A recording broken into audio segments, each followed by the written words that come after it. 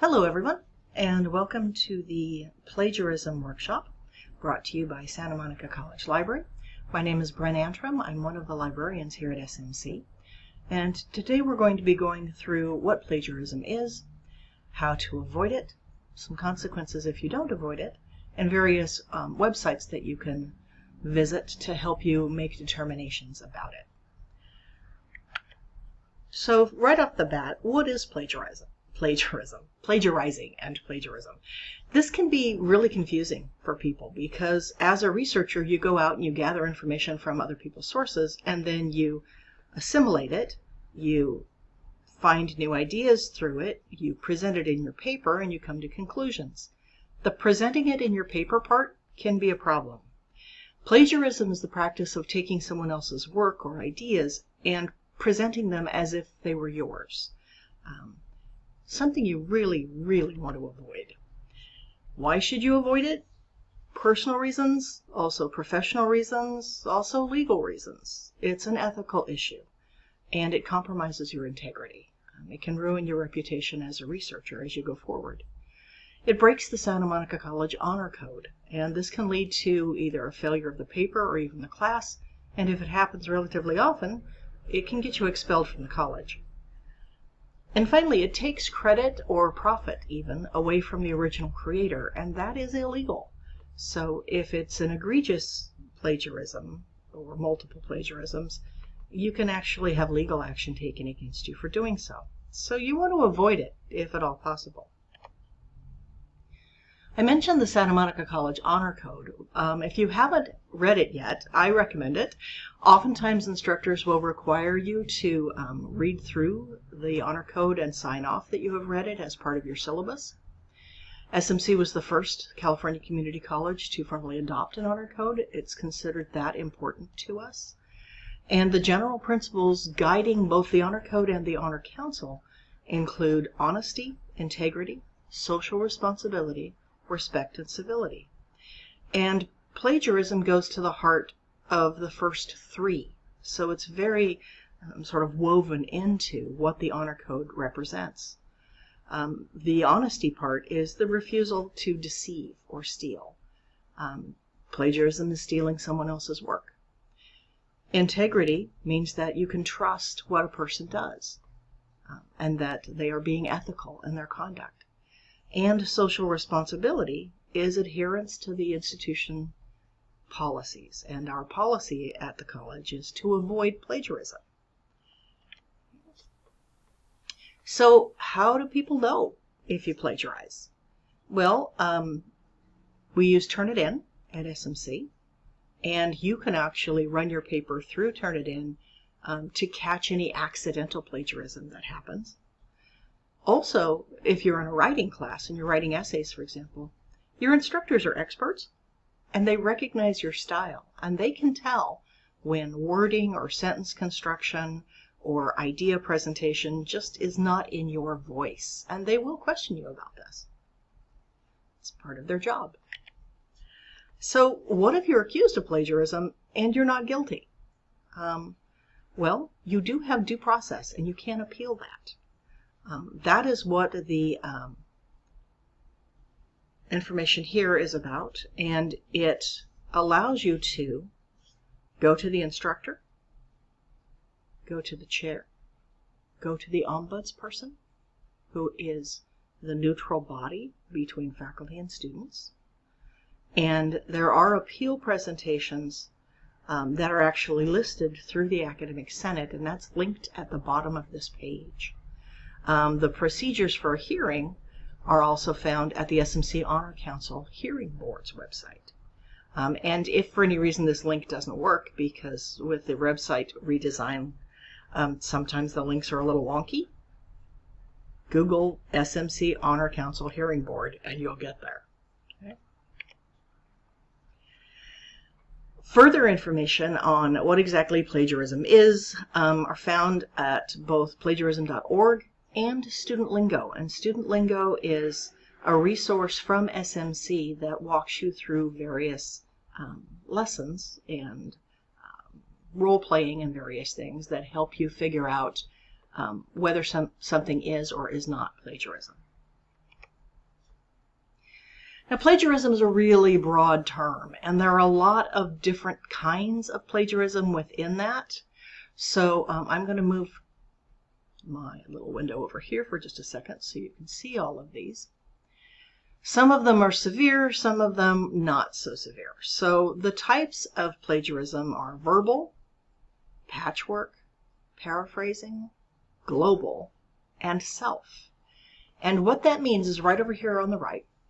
Global plagiarism is literally taking a chunk of somebody else's work and sticking it in your essay or your speech as if it was yours. And that is severe plagiarism. That's the worst kind of plagiarism. Then there's paraphrasing plagiarism, and this is where it gets sticky for a lot of students. When you rephrase someone else's ideas and you don't put that little in-text parentheses citation at the end of that paraphrasing, then you're actually plagiarizing. So just make sure you use your in-text citations, and we'll talk a little bit more about that later. Verbatim plagiarism is taking part of, like a little part, a few sentences, and sticking that directly into your essay without even trying to change that. Also serious. Mosaic plagiarism is that on a bigger scale. That's when you get text and ideas from various sources and you don't put any citation for any of them, and you use that in your paper or speech. This is really hard to avoid for a lot of people. We live in a society now where we're all building off of each other's work, whether that's on TikTok or whether it's on Instagram. In social media, we tend to share memes. We tend to take various ideas and create something new and ours with it, except that new and ours still contains elements that belong to other people. And in academic work, that is plagiarism. That's not free use for everybody. And then on the less serious note, but still plagiarism, there is self-plagiarism. And these usually happen accidentally, quite honestly. But sometimes you reuse something that you used previously in your speech or in your paper. Or sometimes you give part of a citation, but not enough of a citation for the person reading your paper to be able to determine where you got that information. And that's the purpose of citation, is so that whoever's reading your paper, a teacher, another scholar, whoever it might be, can backtrack and see where those ideas came from and read more about it.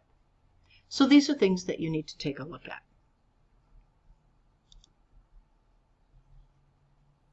I'm afraid some of you may have relaxed too much and didn't actually write your own papers. In fact, I believe a certain few of you took almost everything right off the internet. Worried you might be him? Then you should definitely keep watching. Hi, I'm Jessica from Scribber, here to help you achieve your academic goals. Plagiarism is when you use someone else's words or ideas without crediting the source and pass it as your own. It's okay to use others' words and ideas, but you have to cite them. Committing plagiarism might save you time for a short while, but it comes at a high price. Depending on your institution's rules and the type of plagiarism, you might fail your course or even get suspended or expelled from your university. And no one wants that, right? Let's talk about 5 types of plagiarism you might encounter. Although they differ in severity, it's still not acceptable to commit any kind of plagiarism. And plagiarism checkers like Turnitin can detect all of them very easily. Verbatim plagiarism, also known as copy and paste plagiarism, as its name suggests, is when you directly copy and paste text from a source without citing the author. If you want to use an author's exact words, you need to quote the original source by putting it in quotation marks and include an in-text citation. Check out our video on how to quote. Imagine a patchwork. You take different pieces of cloth and make it into a whole. That's exactly what patchwork or mosaic plagiarism is. You copy phrases and ideas from different sources and put them together to create a new text. In order to piece the different texts together nicely, this kind of plagiarism often includes some paraphrasing. It also requires a little more effort than the rest. So if you're already putting in the effort anyways, might as well completely avoid it. If you need a little help on paraphrasing, I got you. Click this video here. Paraphrasing plagiarism is the most common type of plagiarism, so pay extra attention. It's completely okay to paraphrase, but just because you rewrote it in your own words doesn't make the idea yours. So remember to give credit and cite the original source. Global plagiarism is when you take someone else's work entirely and use it as your own. That includes if you find a text online and submit it as your own, but also if you get someone to write your essay for you, like her. But this is the exact same paper, word for word, that you can buy for $15 on termpaper.com. It even has the same title and footnotes. Maybe they copied my paper. This is one of the most serious type of plagiarism, as it involves deliberately and directly lying about the authorship of a work. So don't even think about it. You can also commit plagiarism by reusing the work you've previously submitted. This is called self-plagiarism. So no turning in a paper you've already submitted for another class or recycling ideas developed from previous assignments. Just because it's your own work, it still counts as academic dishonesty because you've already gotten credit for the work. Woohoo! Now you're ready to move on to how to avoid plagiarism. Click this video here. But before you go, don't forget to drop a like and subscribe. I'll see you there.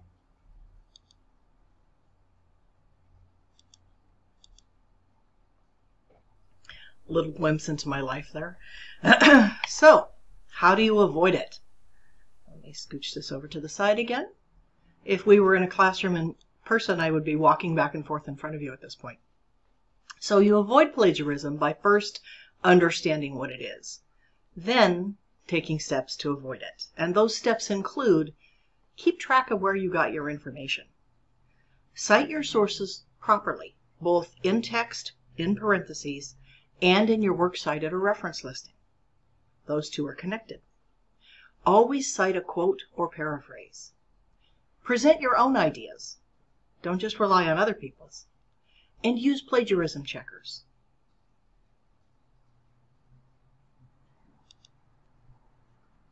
Hi, I'm Jessica from Scribber, here to help you achieve your academic goals.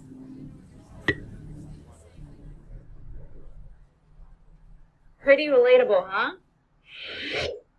So you know what plagiarism is. Oops. Let's try that again. I had a small outage. My router burped. Hi, I'm Jessica from Scribber, here to help you achieve your academic goals.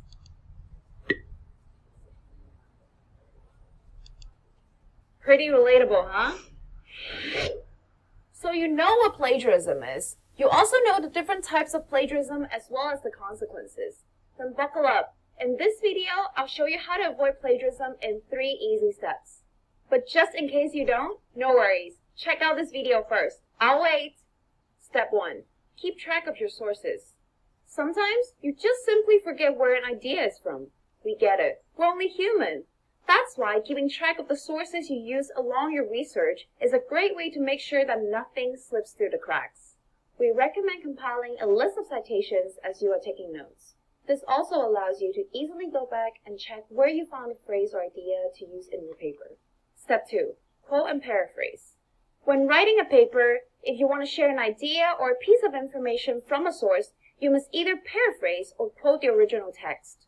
To quote a text, enclose the quote in double quotation marks and include an in-text or footnote citation according to the citation style you're using. To paraphrase, you need to use your own words to explain an idea. You also need to include either an in-text citation or footnote citation. Check out these 2 videos to become an expert on quoting and paraphrasing. Step 3. Use a plagiarism checker. Most universities use plagiarism checkers like Turnitin to detect plagiarism in student papers. If you twitch upon hearing that name, you know what I'm talking about. Using a plagiarism checker before turning in your paper will help you to detect accidental plagiarism and understand plagiarism better. This way, you can make sure it's plagiarism-free. Speaking of which, Scribber's Plagiarism Checker uses a similar scholarly publication database as most unis and helped over 100,000 students. So let us help you out too. It's linked below. Oh, and when you're browsing out there, be careful with using free plagiarism checkers. They often only compare your text to works on the internet, and some would even add your paper to a database. If you follow these steps, don't you worry about a thing. Your paper will be plagiarism-free. Don't forget to drop a like and subscribe. I'll see you on the next video.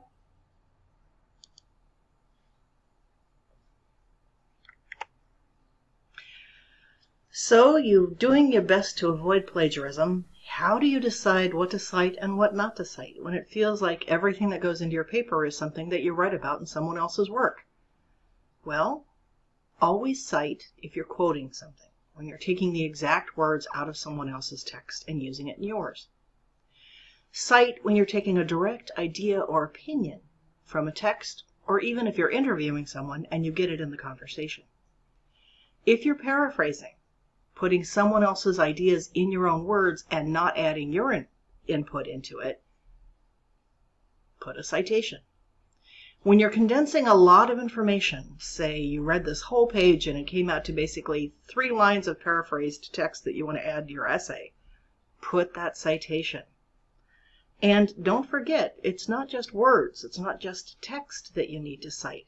If you use a chart, a graph, an embedded image or video, you're going to need to put a citation for that as well, because again, it's not yours. And you want to give credit where credit is due.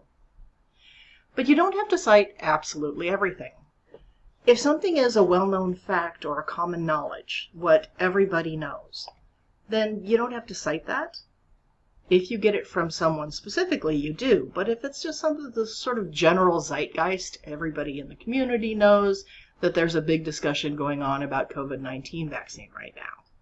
You don't need to put a citation for that because it's literally pervasive. Everyone has the same conversation ongoing. You also don't need to cite your own ideas. Okay? Just don't reuse your ideas from a previous paper. And when in doubt, cite.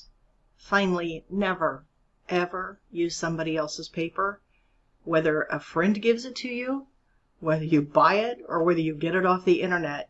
That is global plagiarism, and that's the most severe type of plagiarism. Finally, plagiarism is not just for papers when we're talking about this. It could be a speech, it could be a song, it could be a video, it could be a tweet, it could be an image from Instagram, it could be an embedded video from TikTok. It can also be a problem when you're doing a PowerPoint presentation, and Turnitin does have a feature to check for plagiarism in PowerPoint presentations. If you have a PowerPoint that goes along with your speech, make sure that you include the citations in your list of works cited, references, or bibliography for that. And you can actually, as you'll probably notice for ours, you can cite the sources right here on your slides as you go. You can also just put them in footnotes or at the end in a list of works cited, references, or bibliography, depending on what your instructor requires. There is a plagiarism in PowerPoint presentations video linked here. I'm not going to show that one, but it is available to you if you would like to click through and watch it. Now, there's a lot of talk about open education resources, OERs, and Creative Commons. And Creative Commons is the group that sort of looks at copyleft or open copyright for people. What a Creative Commons license is on something is these are creators who want their work to be shared. And depending on the license, it could be shared as it is with no changes. It could be shared with changes by whoever is sharing it. Or it could be taken into pieces and used in other works. And these are all allowed under different Creative Commons licenses. These licenses have been issued for nearly 20 years, so it is growing and it's out there. The creator is giving you permission to use their work beyond copyright law. But that is not the same as public domain, which we're going to talk about in a second, and that's not about plagiarism. All citation and plagiarism rules still apply even if you were using open education resources with Creative Commons licenses. You are still using someone else's work, even if they're giving you permission. So if you cite something, if you take someone else's text, even if it's from an open education resource, even if it has a Creative Commons license like this video itself has, you still want to give credit to where you got that information by citing it. Now, I mentioned public domain, and public domain again goes into that copyright versus plagiarism question. Public domain are really old works, classic works. Gilgamesh, for example. If there's a new translation of Gilgamesh, that new translation is under copyright by the translator. But if you're just looking for the epic poem Gilgamesh, you can find it anywhere pretty much, and there's no copyright protection. However, most of the content on the internet is not public domain. It's new. It's not old. And there are exceptions, like works from the federal government, that never go into public domain. So you have to be careful with this, and if you're unsure, ask your instructor or ask your librarian. What it means for you is, much like Creative Commons licensed work, you can copy and distribute it. But again, like Creative Commons licensed work, you still have to cite it, because copyright and plagiarism are two different things. Okay? You must still follow all of the rules about attributing the work to the author and making sure that you cite any work that is not yours. So here's the best practice overall in the research process. First, you plan your paper. You consult with your instructor, you ask a librarian, you determine your topic, you take notes, you start to gather your resources. Then you analyze and evaluate the sources that you have found. Is it credible? If it's news, for example, can you verify it with multiple sources? Does it come from a scholarly journal article? You can use fact-checking sites. And there is a fake news workshop also on the SMC Library YouTube channel that talks in depth about this. And then after you've decided that your sources are good, then you write your paper, make sure that you cite, and you paraphrase properly. So now we're talking about citation. How do I know how to do those in-text parentheticals and that final work cited at the end, or these footnote notes of where my sources came from? There are some places for you to look. At Santa Monica College homepage, we have citation style guidelines linked from the library homepage. We also have a number of research guides. Some of them are topical, some of them are by discipline, and one of them is specifically about citation. Okay? And there are a couple of really good OWLs, or online writing labs, where you can also check. One is the Purdue University OWL, and the other is the Excelsior College OWL, and they're both linked here. So you have the option to check those out as well. We also have a Library 1 class, which is a 1-unit, 8-week UC and CSU transferable class that goes in depth on both the resources that Santa Monica College offers and how to cite them correctly using Modern Language Association or MLA citation style. If you need more help when you're doing your citing, we also have sample citations on those live guides, those resource guides. So let me move me out of the way. And this is what the Introduction to Research Library Guide looks like. And under it, when you click on, for example, MLA style, there are sample citations for how you deal with different types of resources, different types of authors, different ways of delivery, even different types of websites that they come from. The Excelsior and Purdue OWLs are also very good for this. So where can you find more information about plagiarism? Under the Introduction to Research guide that we just looked at, there is a link for academic integrity and plagiarism. The Excelsior Online Writing Lab has an Avoiding Plagiarism module, and the Purdue Online Writing Lab also has a plagiarism module. And like anything, the more familiar you are with it, the more easily you can recognize it in your own work and avoid accidental plagiarism. And finally, some more videos. Again, I'm not going to show you these, but they are available for you to check out on your own. They're in Student Lingo, which we mentioned earlier. There is an Academic Integrity Do's and Don'ts overview and scenarios. And on YouTube, How to Avoid Plagiarism in 5 Easy Steps. Throughout the research process, moving me over just a little bit. Again, I'm walking back and forth in front of the classroom virtually. If you take a look at the library homepage, in the middle, underneath the databases, is Ask a Librarian. This is 24/7 research assistance help. During the times when our library would normally be open, so Monday through Thursday, Friday, a little bit on Saturday, you'll be talking to an SMC librarian. But even if it's not during that time, say it's 10 o'clock at night on a Saturday and you desperately need help because you're working on your speech or your paper, you can go to Ask a Librarian and it will connect you with a college or university librarian from the international consortium of which we're a part. So when you go to Ask a Librarian, you will always talk to a college librarian and they can help you.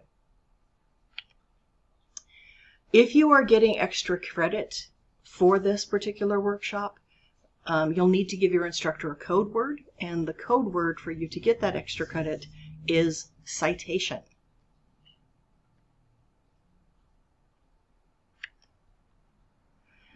And I will leave you with this. As you go forward in your attempts to ensure that your work is your own, is credible, is trustworthy, and does not accidentally use the work of others without giving them credit, there is a plagiarism knowledge quiz that you can take, and that is linked here if you would like to do that. I will come back to this, but I want to show you what it looks like when you have an end works cited. These are all of the sources that were used in creating this PowerPoint. And if you create a PowerPoint using the work of other people, this sort of information should follow your PowerPoint. I wish you the very best, and if you have any questions, please ask a librarian.